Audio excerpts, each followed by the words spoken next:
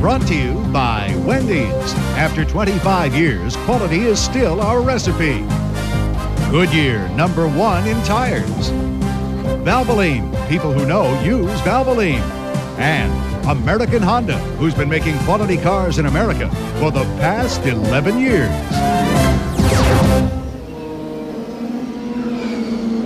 Down below, they're still behind the pace car in a full course yellow. Arranged this way: Unser Jr., then Mario Andretti, then Paul Tracy, then Brian Herta, Emerson Fittipaldi. Nigel Mansell is in 6th position, actually sitting behind the pace car. Fittipaldi is up just a bit on that. Let's go to Jackaroo. Well, we're with the man that participated in the first full course caution of the afternoon, Mike Groff. First of all, Mike, we know you're okay, but what was the condition of the car? What happened?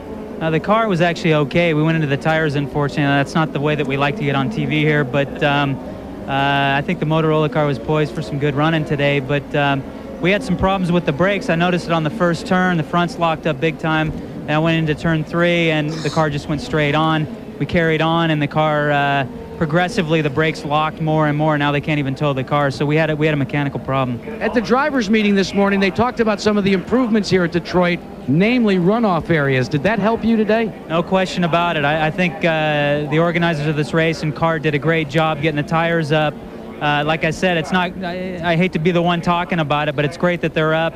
We're going to look into what our problem was there, and we'll be back for Portland. Well, thanks for stopping by. And let's check in with the man that was participating in the second full course caution. He's with our own Gary Gerald right now. Gary? Jack, that's Dominic Dobson, and he made his way back across the racetrack. Dominic, tell us what happened back there in that traffic situation. Well, the Pac West car had been running fairly well. You know, it's been a long weekend for us. We didn't qualify well. We'd moved up, but I believe I picked up some debris and punctured a rear tire.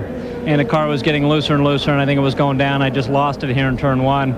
And I didn't contact too hard, but Zampedri was behind me. There was nowhere for him to go, and he ended up slamming into me. So, unfortunately, it put us both out. Sad way to end the day. Yeah, I know. And you said it'd been tough to qualify. Last weekend, it was such a great qualifying effort. You were up there in the 3rd row in Milwaukee. Yeah, we did. We had a great qualifying on the mile oval, and I just want to thank my team. They worked very hard, and hopefully we can get 4 good cars ready and go to Portland next weekend. Appreciate your time. Thank you, Dominic. Thank you. Paul?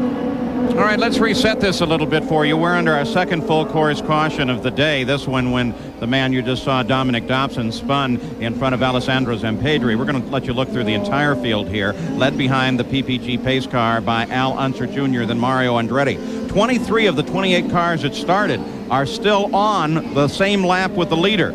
And although Nigel was the pole sitter here last year, he never led. He did lead the first laps here today, now sits back in 6th position.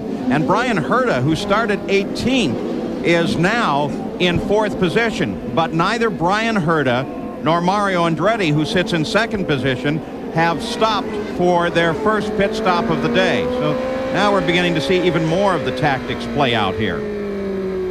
Al Unser Jr., Mario Andretti, Paul Tracy, Brian Herta, and Emerson Fittipaldi are at the lead of the group behind the pace car in that order for the race. And there you see the rest of them: Villeneuve, Robbie Gordon, Teo Fabi, Mauricio Gugelmin. Of course, if Mario's plan is to come in just before the track goes back to green, it'll put him completely behind all these other cars in a very bad position. So my guess on Mario is that he's going to go on, hope for another yellow flag. Some races, they just gamble on it. Sometimes they get them.